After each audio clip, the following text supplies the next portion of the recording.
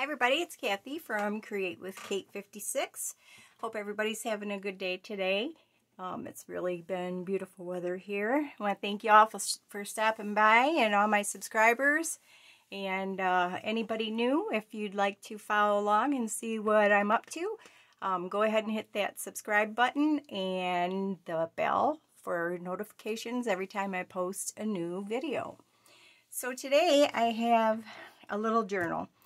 Now, I have been watching all the Tim Holtz new releases for the last 2 months, and the makers are amazing, the things they do, and something different that I don't normally do, but I was inspired by Marlies from Marley Designs. She makes the most adorable little books with everything under the sun in them, and I think they're so cute. So I did something different because, you know, I like to have a lot of place to write in my journals, but I did find a place to put some journaling pages in here, and also I have a lot of other things tucked in. So it's about 4 by 7, and I just used Tim Holtz cardstock. 2 different ones, one on the front, one on the back. This is part of his layers collection. I think it's Urban Layers that this came from. And I just have a label that I die cut. Just a strip of the Tim Holtz paper. And these are the tops of little tags that I attached to the paper and put my eyelets in so I could tie it up with a little bit of this jute twine. I've got a die cut here, have a little photograph down here. I made a frame from book pages, and this little sticker, I have no clue where it came from, but it was on my desk, and I thought, well, we'll stick that on there. The spine is actually a spine from a book that I had, so I thought I'd use that. And the journal is just from my Dymo label maker. So let's go ahead and take a peek inside and see what we got. On the inside cover, I have a pocket. I've got some different, these are out of a school workbook. This is from Tim Holtz Ephemera. And it's just a label that I stamped the little pointy finger on. I've got a card here that this was out of Tim Holtz Ephemera pack, and have that for a journaling card. I've got some just some little pieces of ephemera there and a little stamp on there. Over on this side, I have a flip. This is again just a photo I did with a music paper and book page. Got a couple little elements down here on the bottom. This little tag swings over and it opens up. Got a label with a stamp on there. Here I've got a pocket made from some book page or some music page cardstock. Have a little tag in here with a tie. I've got a butterfly. It's 2 layers. This top is vellum, and this is just from an envelope, the inside of an envelope. On the top of the tag, I just ripped a piece of paper and stamped 56 up there. And here I have, this is from Tim Holtz Ephemera also, on a bulb pin with a little black fabric. So we'll put that there, swing that back around, hold it over. On this side, I just have a belly band. This is part of the Tim Holtz paper as well. Some little pieces of this and that, and this is a page from that Your Creative Studio September that I just got, and I've done some stamping on the envelope there as well. In the pocket, I have a nice big tag. It's just made with corrugated cardboard. I used some crackle paste on there. I made a tag out of one of my backgrounds that I had made. This is just a ticket, little scrap of paper here. I did some decoupage on there as well and sprayed it with distress sprays. And then on the back I have this. This is from Eva at Bohemian Crafting. This is from one of her collections that she has. So I just put that on the back. I got nice writing space. And the top of this side of the envelope, I've just put a die cut across the top there.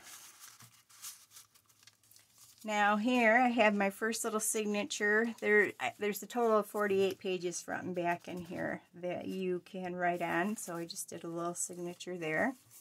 Here is our second envelope, and by the way, that's one of these envelopes that I got from Craftspire, and I love these. These are amazing envelopes. I also tried out my wax seals maker that I got from Craftspire. I used this little burgundy one in here to do this stamp, and I chose a fleur-de-lis stamp to use on this. It has beautiful detail. It's nice, deep engraving in there, so you get a really good seal. This is the first seal I ever made. Pretty daring to put it already on a project, but I did that on here, and you can see how pretty that is. It turned out very well. I'm really, really pleased with this. And again, these are from Craftspire. And let's see here. So we got a little corner tuck over here. Just got a little card over here in there. This is a Tim Holtz embossing folder. I just went down and cut a row off and stuck it over there. Got some stamps on here. The airmail sticker on there. The pocket opens up. I've got some washi tape. And again, that was from this Craftspire set that I got. And we have a tag in here. Come out. Come out, come out. I got it tucked way down in there so the little flap can flap over there. And it's the same, done the same way as the other one. Got the crackle paste and a decoupage, background, tag, some little bit of ephemera, and again, that from Eva at Bohemian Crafting on the back. So you tuck that down far enough, and then this will flop over here and cover that up. On this side, I just did a little collage. I've got a negative from a cutout die cut. I have a die cut here. This is from Tim Holtz ephemera, and just a photograph here in a black frame and a little piece of washi tape down there. Here is the next signature that I did. And then over here we've got this page. I've got the envelope here. I did the seal on this one. I sealed it shut because I wanted to have a side pocket, and I've got a postcard in here. I've got a little film strip over some Tim Holtz cardstock.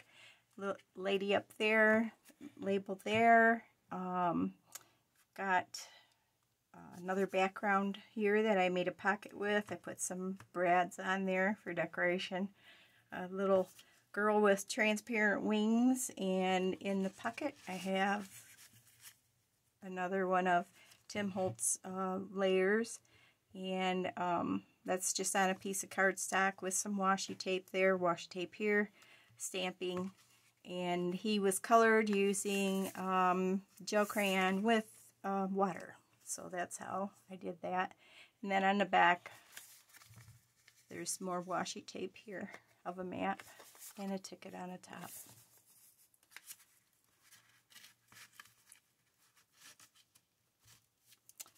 And turn the page. On this side, I love this page. This is Tim Holtz paper dolls, and I just arranged them on there. I don't know, I thought it looked good. This is just a die cut down here that they're standing on. I did go around them with my gel pen to kind of bring them out a little bit more. And then on this side, we've got my library card in my library pocket, and this is from Tim Holtz ephemera. A little piece of tatty lace here. My library card, I finished it yesterday, and I've got a just a little piece of cardstock up there that I just glued down on top of that. So there it is. That's little journal and my attempt to try Marlies little books that she does. They're just amazing. I'll put her link down below so you can take a look and see, you know, what she does. It's, if you don't know, I'm sure most everybody probably knows, but about her, she's just, it's just amazing the things that she does. She does so much layering and so much stamping, and it's just, they're just beautiful works of art that she does. So this was my attempt to pay homage to Marlies, and I hope you liked it. I hope everybody has a great day, and we will talk to you next time. Thanks. Bye.